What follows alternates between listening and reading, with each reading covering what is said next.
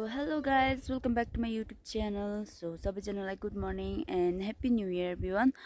अनि अहिले चाहिँ म बारीमा आइरहेको छु। बारीमा अम्बक टिप्न लागि मेरो साथीहरूले मागेछ नि त। एकदम यसपालि चाहिँ पुरै ज्यादा अम्बक फलेको छ नि हाम्रोमा, तर यो चाहिँ एकदमै गुलियो छ।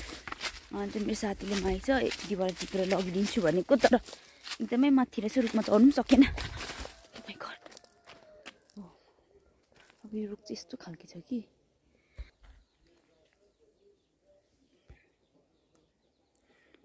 फलेको छ अम्बक चाहिँ, तर झार्नै साह्रो परिरहेछ।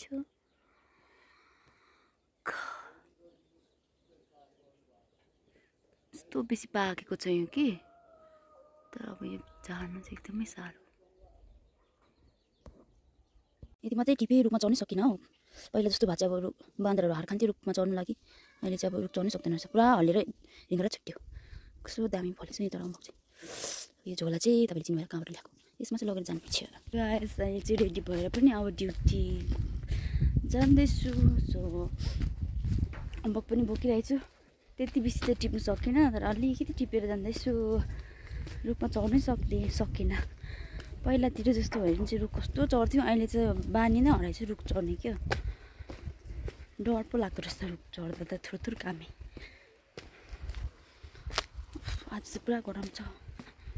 आज तपाईँहरूको चाहिँ न्यु इयरको के प्लान हुँदैछ होला है? हाम्रो त छैन प्लान। ड्युटी गयो, आयो, खायो, सुत्यो। आज त म स्कुटी नलगेको, अब गाडी भनेर जान्छु। सो हेर्दै गर्नुहोस् होला। आज भरे हाम्रो अब प्लान गर्दैछ, भाउजूहरूले मोमो खाउँ भनेर छ सबैजना मिलेर। सो हेर्नुपर्छ, मोमो पनि खाउँ भन्दैछ, तलनिर वाचिप्पा बनाएर पनि खाउँ भन्दैछ। तर के हुन्छ अब देखा जाला। So keep watching. Hello guys, मिनादिर म चाहिँ अब पेट्रोलिङ लाग्दैछु यहाँ। एकदम डरलाग्दो खजानामा छ। चोर लाग्छ भनेर त्यो पनि डरलाग्दो मान्छेलाई बोक्नु देख्छ यहाँनिर हो। मेरो काम चाहिँ यति नै हो, लाइट बाल्नु मार्नु हो। यता चाहिँ पैसा फेरि खजाना डरलाग्दो। गाइस म चाहिँ भर्खर ड्युटीबाट आएँ, अहिले भर्खर जस्ट लुगा फेरेँ।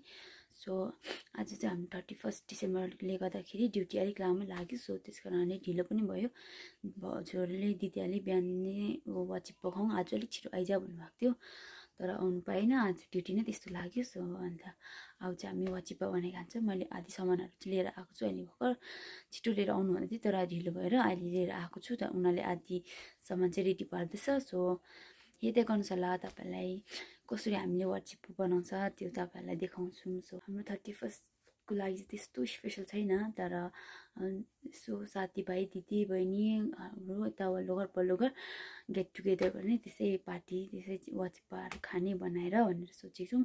अन्त केम्प फायर पनि गर्ने भन्दै थियो, तर केम्प फायर चाहिँ अन्त दिउँसो आज म अलिक छिटो आएको भए चाहिँ अब दाउराहरू खोज्नु हुन्थ्यो, तर सबै बिजी हुन्छ नि त। अनि त्यस कारणले आज केम्प फायर चाहिँ हुँदैन होला सायद। हामी त्यसै अब खायो, त्यहाँदेखि चाहिँ यो चाहिँ आज हाम्रो क्याम्प फायर भरे 12 बजी बाल्ने हाम्रो बिचारा मिनी क्याम्प फायर दाजुले बनाइदिनु भएको रहेछ। हेलो गाइस, अब चाहिँ हामी यहाँ म चाहिँ भाउजूहरूकोमा आएको छु। अब चाहिँ हामी के गर्ने होला चाहिँ अब चाहिँ वाचिप्पाको रेडी। मासु त काट्नुहुँदैछ, अब यहाँ प्याज टमाटर लिनुहुँदैछ भाउजूले हो।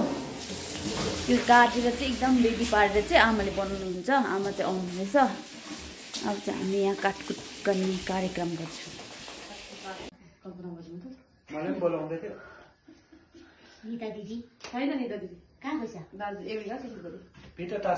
वाचिप्पा बनाउने मान्छेहरू सबै गायब भयो। हामी दुईजना मात्रै राखिरहेको छ। लाचार सब कुछ काटिसक्यौँ, तर मासु ल्याउने कराई ल्याउने गायब भएको देखेर वाचिप्पा पनि खानु मन परेन।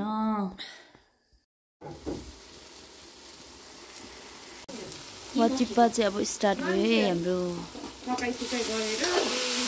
पकाउनु चाहिँ यहाँ मेरो मम्मी हुनुहुन्छ, यहाँ काकी पनि आइपुग्नुभयो। हाम्रो वाचिप्पा चाहिँ अलमोस्ट रेडी हुँदैछ। यसमा चाहिँ हरियो खोर्सानी, प्याज, टमाटर, अन्त बुमचिप्पा, अन्त मासु सबै चाहिँ रेडी हुँदैछ। यहाँ चाहिँ आमाले बनाउनु भएको। सबैजना बसिरहनु भएको छ गाकीहरू। एकदम आगो ताप्नु चाहिँ मजा आइरहेछ। तर लिम्ची बाजा मिठो होस् कि नहोस् तर आगो ताप्नु चाहिँ मजा आयो। चाहिँ भात हाल्नुपर्ने हुन्छ। भात चाहिँ पाक्दैछ अलिअलि। हाफ बोइल गरेर चाहिँ यसमा हाल्छ रहेछ।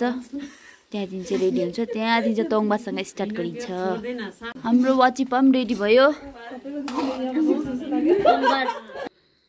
यो चाहिँ बाघको दुध खायो भने बाघ जस्तो हुनु पनि सक्छ भरेसम्म। यो चाहिँ आमा र काकीको। यहाँ चाहिँ यङ लेडिजहरूको कोदोको र गहुँको पो रहेछ त नि।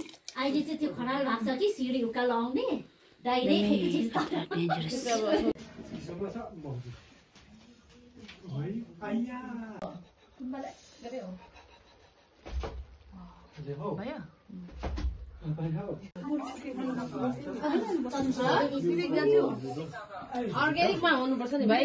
थुप्रै छौँ यहीँ। थुप्रै छ भाउजूहरू छ। खानु हुँदैछ। यो त हल्लिँदैन पनि। मलाई रिङ गर्दा चल्यो।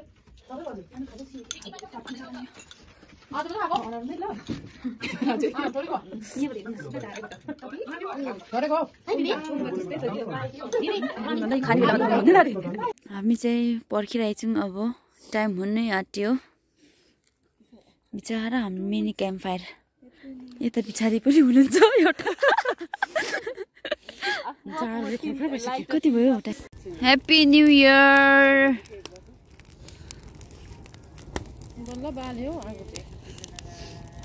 Happy new year. ओ त खुट्टासम्म आउँदैछ है। आगो हेरेछ कि मुनि।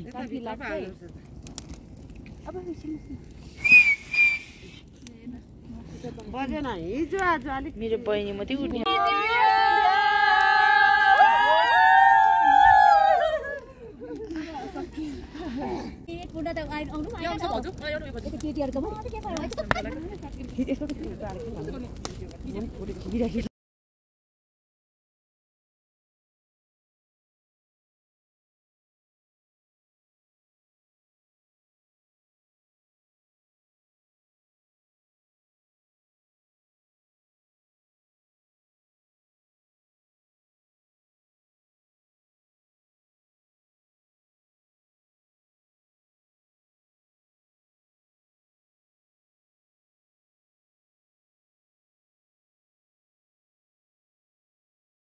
So hello guys and happy new year everyone. अनि हजुरहरू धेरै धेरै शुभकामना यो नयाँ सालको।